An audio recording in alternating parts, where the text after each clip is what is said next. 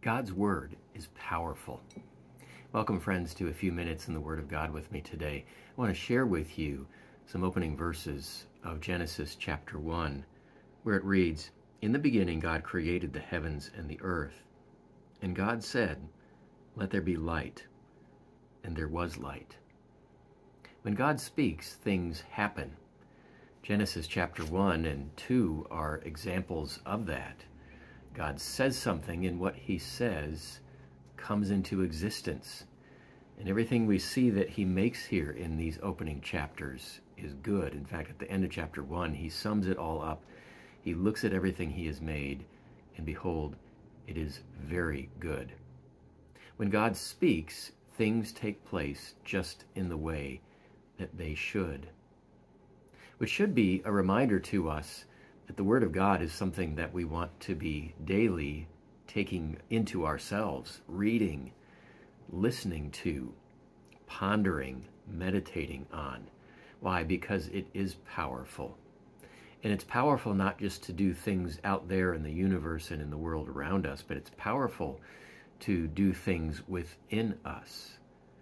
Faith comes through hearing, and hearing the words of Christ. The Scripture tells us that God, through his Word, is able to bring people into a living relationship of faith with himself, with Jesus, his Son, with the Holy Spirit. We come to know God through his holy Word. And even as we continue to read the Word and listen to it and ponder it and meditate on it, God continues to do his work through his Word in you and me, leading us to repentance, filling us with faith and hope.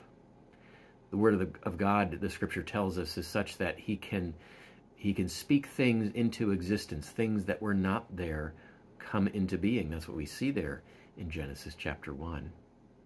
And so today we give thanks for the Word of God and its power. And it makes us think of Jesus, the Son of God, who actually is inseparable from the Word. What does John tell us in the opening chapter of his Gospel? He says, "In the beginning was the Word, and the Word was with God, and the Word was God." Jesus is the Word of God. And we know what Jesus has done for us to bring us into relationship with him. He has come into this world. He suffered and died. He rose again from the dead so that everyone who believes in him would not perish but have eternal life. Trust in the Lord today. Know that he loves you. Know that when he says to you, "I love you," you can believe it. It's trustworthy. Everything he says comes into being. Let us pray. Lord Jesus, we thank you for your powerful Word. We thank you for how you spoke and everything came into existence. And we thank you, Lord, that your Word continues to do its mighty work to this very day. Let your Word have its way in our lives, in our hearts and minds. Lead us, Lord, and help us daily to be in your Word, listening and hearing and pondering and meditating upon it. We thank you for Jesus, the Son of God, the Word made flesh, for his death and resurrection for us. We pray these things in his name. Amen.